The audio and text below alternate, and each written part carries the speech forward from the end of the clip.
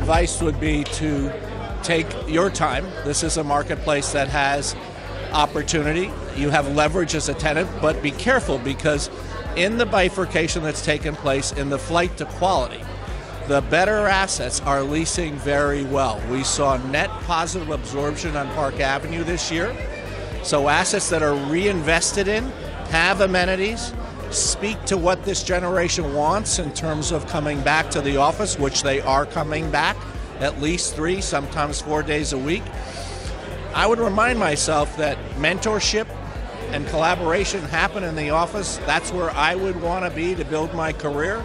And most of all, I would recognize that in an environment like this, where we are seeing bifurcation, that there is opportunity, but the opportunity, because there's going to be very little new construction in the next couple of years, is going to shrink quickly. I see growth in the market. I see more demand in 24, second half, and even out into 25, I think we'll begin to see the market recover nicely.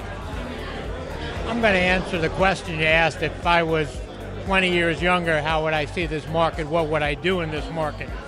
This is a market where you have the opportunity to gain new clients, to support your clients, to bring data and information to them. Our clients are clamoring for the information, what's happening, because the market, believe it or not, is moving quick.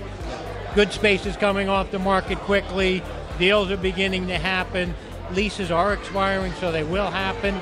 So I think if I was younger in this market, I'd really be working on building and strengthening those relationships with our clients. Well, the advice I would always give to anyone dealing in a market that faces challenges is use the time to be very thoughtful about working on your business as opposed to only working in your business. We all work in our business all the time, but we have to work on our business to plan what we're going to do for the future. So take the time to beef up your research, put those marketing materials together that you were thinking about doing with regard to your capabilities, and put yourself in a position to capitalize on the rebound, which inevitably will come. I guarantee everybody out there the rebound is coming. I don't know when, but it's coming. I can guarantee you that.